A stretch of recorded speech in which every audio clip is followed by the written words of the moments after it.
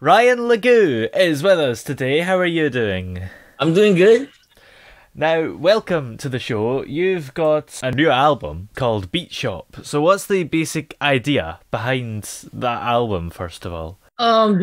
Basically, it's just a whole lot of songs that I just wrote during this pandemic, Mm. and I just threw them all in there, threw them all in one whole album. So yeah. Yeah. But I've been working on this album for a while. But if the pandemic didn't happen, I probably wouldn't have even have it yet because I've been so busy that I didn't work on the album. But when the pandemic started with lockdown, I just did the album already. You know what I mean? Yeah. Yeah. How is it in Hawaii? Because I suppose it's an island. Maybe you've been able to keep cases away, or You haven't been here before? no? Oh, to answer your question, it's beautiful here. Yeah. Yeah. But how are the COVID cases? That's what I really want to know. It was really bad, actually. We Yeah. shut down, I think, we shut down 2 times here. But now it's Wow. it's going back to normal pretty much. What about over there? It's still pretty bad. I think Yeah. over half of the country have been vaccinated now, which is good. Wow. So we're maybe on the way out, I suppose. Yeah, I hope you guys stay safe though. Yeah, Hope everything goes back to normal too. yeah.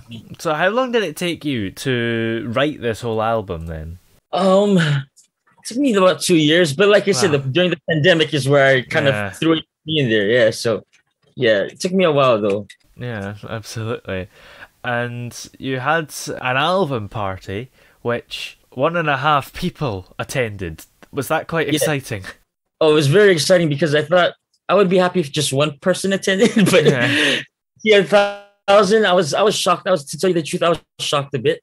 But then I guess the support that I have, I guess, and my mailing lists have, and they've been supporting me since 2007, and I'm back. So Yeah. that was really exciting to have that much people to attend the Mm. the album party. So Yeah, absolutely. It's exciting.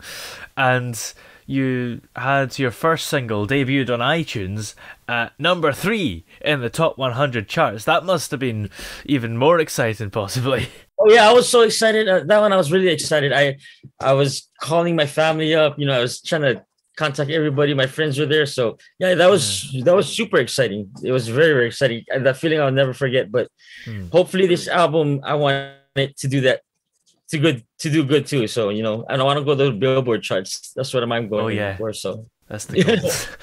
So, how did you first start to get interested in making music in the first place? oh, making music was probably about 2007. I've always been interested in music since I was young, but Yeah. making music, like writing music, I was in this competition called Famecast. Nah. It was in 2007, and we had to write our own original music. So that's where I started writing my music, actually, and I started just writing from there. Yeah. Yeah, absolutely. And was there anyone in your family growing up that either was musical or just kind of inspired you to do it? Yeah, definitely. My auntie Jackie. She was a singer in the family. She's beautiful voice. Mm. My dad's side of the family also sings. So like they all love music too.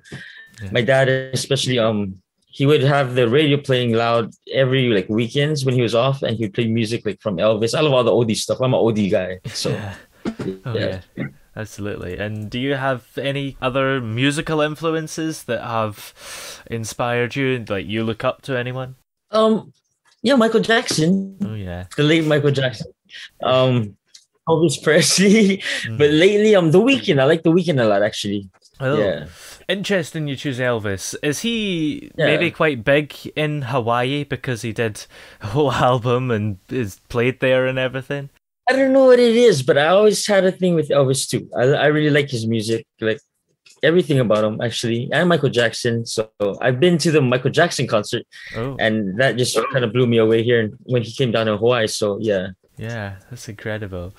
And do you have any big moments since you've been making music that stand out to you? Any big things that you remember? I mean, I suppose we've mentioned a couple of exciting things already, but are there any other things? Biggest factor was Gamecast. That was really probably the big thing for me. And then this recently, just charting on iTunes really took me by surprise. And I'm just really thankful for people that are supporting me still, because you don't have to like my music, but you know, I don't know, people support me, so thank you so much. I really appreciate it. Yeah, absolutely. And you know, I didn't start in the US yet. Oh, But I started it was in UK somewhere in Belgium, so I'm shocked. So thank you. that's weird. Yeah. Yeah, that's weird. Yeah. And do you consider yourself to be part of a particular genre as well? No, I kind of like all kinds of music. I like pop, reggae. So you know, I like all kinds of music. I really don't want to be in a genre, but whatever the mood I feel in, I write. So yeah. But this album doesn't have any slow songs on it, so it's all upbeat songs. So yeah. Yeah, that's nice. I like that. And do you get up to anything else outside of music that takes up your time? No, just music right now. Shoes. I got my shoes. I got my own line. Yeah, I do my own shoe. It's called Lagu shoes. It's my name backwards. Well, everybody wants to know how I pronounce Ryan Lagu. I pronounce it Lagu. It's my last name backwards, but with a silent P. With a silent P though, Lagu. That's clever. I never realized that. But yeah. Yes. Yeah, I do my shoes too. That was another thing that's going on for me right now. So yeah.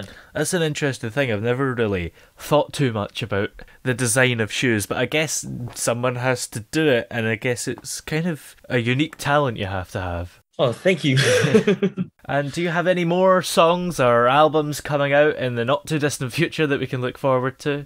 Yeah, well, there was a little issue about the Beat Shop album. So I'm going under another label now, but it'll be re-released on March 23rd. The next single is going to be Money in Your Pocket.